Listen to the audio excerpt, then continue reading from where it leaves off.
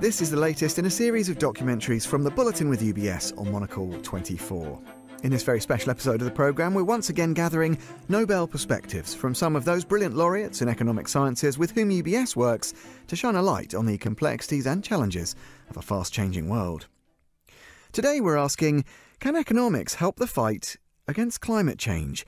We'll hear from an extraordinary array of laureates, Bengt Holmstrom, Michael Spence, Richard Thaler and Eric Maskin, each of whom can leverage a wealth of experience, expertise and intellectual rigour to drive the discourse in this area of critical global importance. We begin with Bengt Holmstrom, 2016 Nobel Laureate in Economic Sciences, an expert on contract theory and a man for whom much of his life's work has focused on providing the right incentives to people, mostly at work but elsewhere too. Economics, after all, regardless of the area in which you're working, is very often about incentives for businesses or individuals. With more environmental economists today, the question of providing the right incentives to help the fight against climate change is very much on the table. Bengt Holmstrom takes up the story. We all are part of the planet. Anything I do good for the environment will benefit everybody else.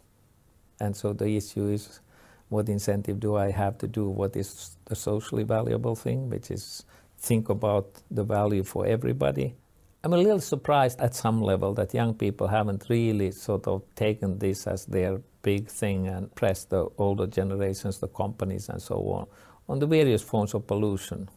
I'm certain the companies will follow suit if there is enough pressure, and companies will react to that if it shows up on their bottom line. It's much more difficult to get them to sacrifice some on the bottom line because the investors won't like that. Will companies in the future pay more attention to environmental concerns? Impact investing, meaning investments that are not only made with the intention to generate financial returns, but with the motivation to have a positive social and environmental impact, is a rapidly growing strategy. If the majority of investors start directing capital to companies that actually generate those social and environmental benefits, pure profit maximisation could become a thing of the past. Michael Spence was named Nobel Laureate in Economic Sciences in 2001 in recognition of his work on labour economics and information flows. In recent years, Spence has focused more on economic growth and development. I think we are paying more attention to impact investing, and that's true of investors, and it's true of companies as well. I mean, I think there's a major transition underway to maximize the return to the shareholders. Isn't the model anymore. It's rapidly turning into a kind of multi-stakeholder creating shared value model, which is a very good thing, because I don't see how we tackle problems like climate change without that kind of evolution. It's not something where you can do it all with policy. You need shifts in value, shifts in behavior, shifts in models. If you have a big change in values and people change their investment behavior in large numbers, that actually changes the cost of capital, even in the public markets. I think that doesn't get a whole lot of attention because that doesn't seem like it's likely to happen anytime soon. But over time, you can imagine something like that going on. If you're investing according to your values 15 years from now, it may be part of the majority. In 2018, the Nobel Prize in Economic Sciences was shared between Paul Romer and William Nordhaus. Nordhaus, a professor of economics at Yale University, is best known for integrating climate change into economic analysis. He's often argued in favour of carbon taxation. There are relatively few things most economists agree upon, but this should be one of them. Certainly, Bengt Holmstrom believes so. I believe in taxation. It's both positive in the sense that if you grow more trees that absorb carbon footprint, then you should be rewarded for it. If you spew out carbon monoxide into the atmosphere and other pollutants, then you should pay for it. That's a very old principle, but to the extent you can measure these things, and you can measure many of these things, that's what you should do. An essential step, then? For Michael Spence, certainly. Nordhaus has persistently argued, and I think correctly, that some version of taxing carbon is an essential step in dealing with climate change. But whether it's going to happen politically is very difficult to understand. So far, we've made a little progress. We have carbon trading systems which are a kind of substitute or an alternative to taxing carbon, but it's by no means ubiquitous. And the United States federal government's going the opposite direction. Once you get below that, everybody's going their own way. Richard Thaler, the 2017 laureate and behavioural economist who's long focused on decision-making, agrees. It's dangerous when we have politicians who deny the overwhelming evidence of science. And obviously, we have that problem currently in the United States, but I don't think it's unique to us. But what should we do about it? There's no one silver bullet. The closest thing we have comes from traditional economics. If there's something bad, raise the price. Most places tax alcohol and cigarettes. We should be taxing carbon. Thaler famously coined the term nudging in a book he wrote together with Cass Sunstein, Nudge, Improving Decisions About Health, Wealth and Happiness. The two introduced the concept of choice architecture, arguing that people need structure in order to make decisions, and therein lies the opportunity to create structures that lead people to make better decisions. Can people be nudged into more green behaviour as well? So that's step one. Let's raise the price of using the thing that's causing harm. But there are technology and behavioral enhancements that can work well around the edges. Modern thermostats help. You could imagine a thermostat that on a hot day, when you turn the thermostat down a degree or two, it says, this is going to cost you $10. You know, it's up to you. Go for it. With the use of proper framing, we could remind people how glorious our planet is. Advertising works.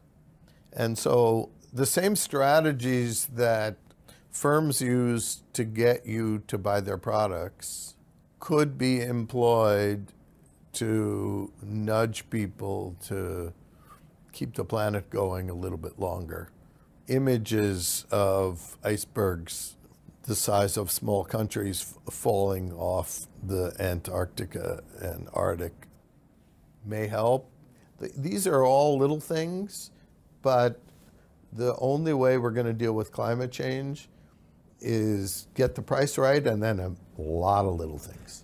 Michael Spence points towards the fact that economic growth, especially in developing countries, has a major environmental impact and needs to be considered when looking for better levels of energy efficiency. Whether we're winning the race or not is a different question, because we have I think the thing is not completely well understood. The majority of the world's population lives in countries that are growing. Well, if that's 85% of the world's population, that's a fairly big increment to the global economy. So you have to have pretty massive increases in energy efficiency and reductions in the carbon intensity of the energy mix in order just to compensate for that growth. That is to stand still, let alone decline. Are there particular areas of geographic or developmental focus for Bengt Holmstrom? China is very important. Even if the rest of the world wouldn't do anything, China will have to do something because they are having a hard time breathing. And so they have an incentive. They are already in a situation where the environmental damage is so bad that they will do it for their own right. And how would the mechanics of the process work? How does Michael Spence characterize regulation and innovation in this space? A carbon tax would be top-down, a regulation would be top-down, but bottom-up means innovation. It means changing your behavior based on shifting values. It means educational programs so people actually think it's important. It means recycling stuff. It means a lot of things. The progress we've made is, I think, in the engagement area.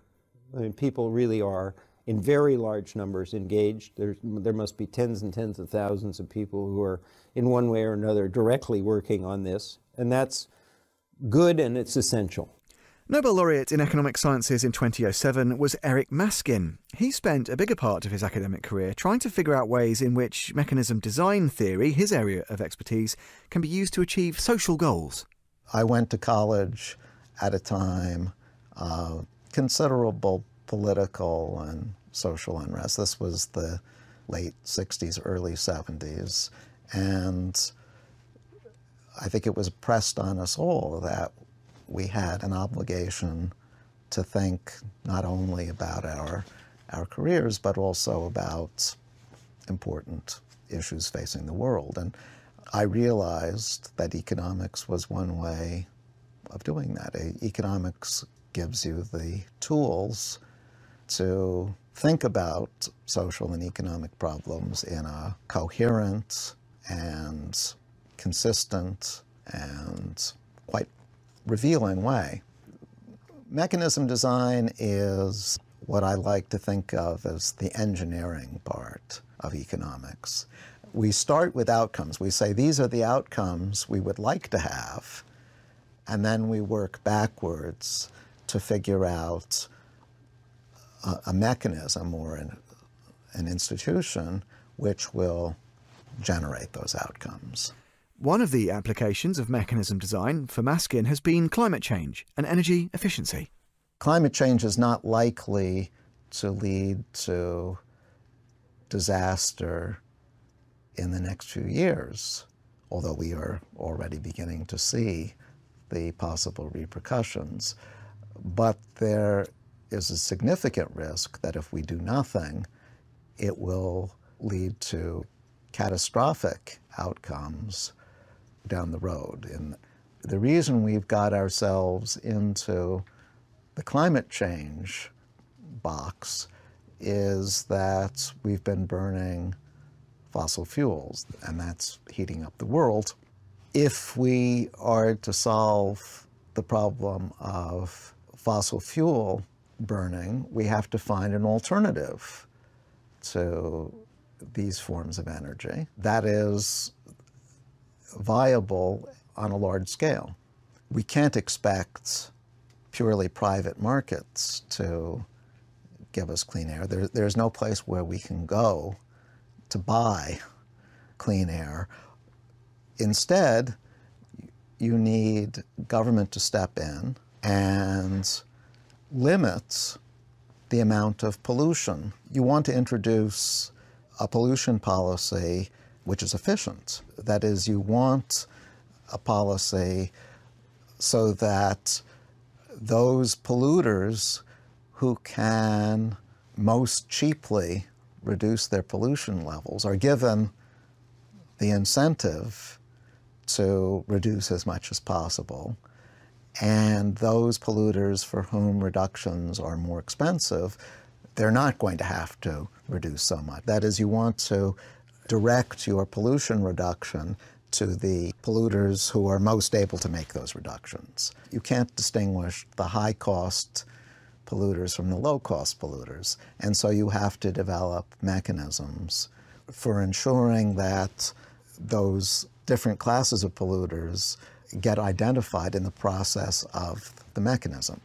So environmental policy has been an important application of mechanism design. Eric Maskin.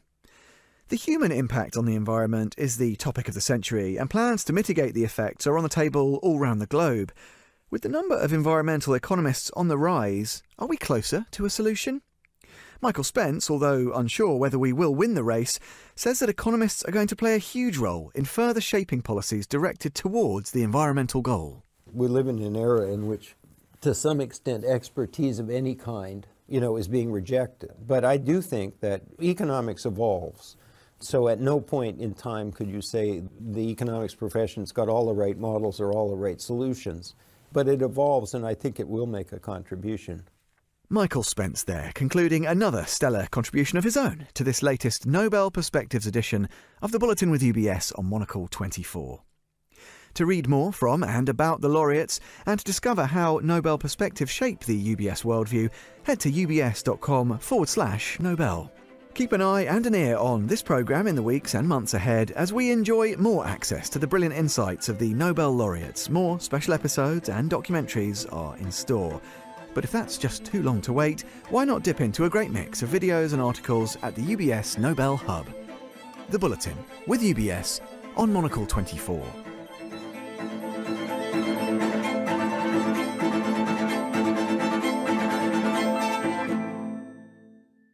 Are you interested in learning more about female leaders in economics? UBS, in partnership with independent non-profit network the Centre for Economic Policy Research, brings you Women in Economics, an expansion of the bank's ongoing Nobel Perspectives programme. We'll be featuring Women in Economics on future editions of this show, but you can find out more right now. Head to ubs.com/WIE.